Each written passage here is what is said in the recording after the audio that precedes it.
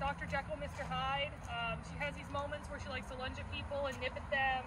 Not necessarily biting, but lunging and nipping. She doesn't let people in the house without lunging and nipping at them and barking wildly at them. She doesn't let people out of the house without barking wildly at them and being crazy. I have yet to see any of that behavior. I just got her though, so maybe it'll progress as we go, but she has yet to jump and bark or nip or anything at me. So she's been to other trainers.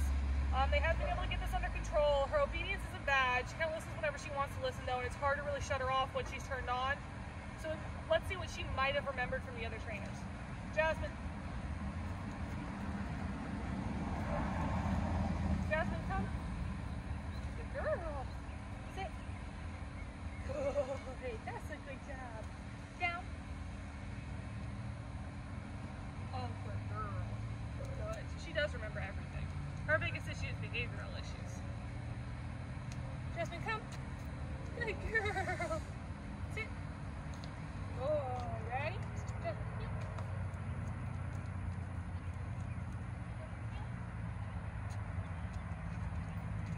Owner said she was a big puller, but again, I just have yet to see it. It just might be these circumstances. In a new environment, so she's really not showing who she truly is yet. That's a good girl. But can't wait to show you what me and Jasmine are doing in 2 weeks.